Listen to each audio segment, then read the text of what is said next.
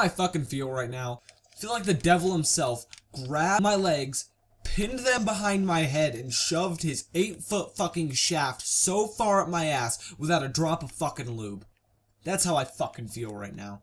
You know why I feel like this?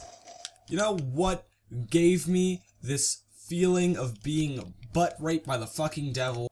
I finished a TV show.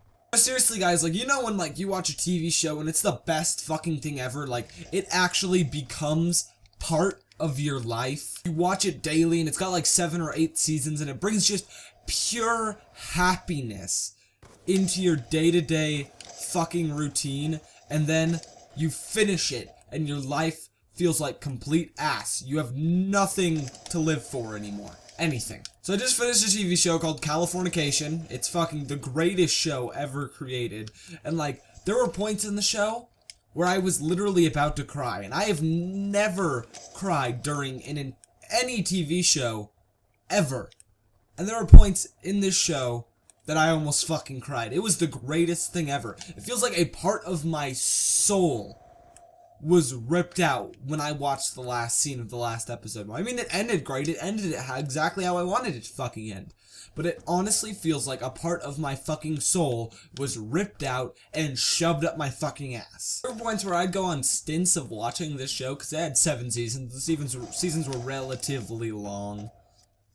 And I'd go on stints of watching this show and I'd finish watching it and then like forget parts of my actual life.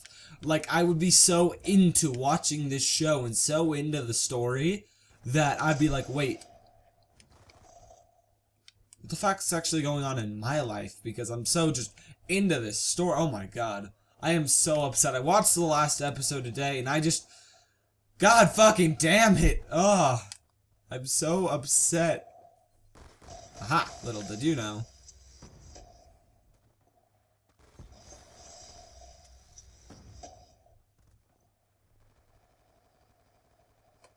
What? I've never rewatched a show all the way through. The show, like, already today, I'm almost on season 2, and after I finish this fucking video, so it doesn't really matter, but it's still a tragic, justiceful, what the fuckers, fuck out. Ah! I can't handle my own emotions right now.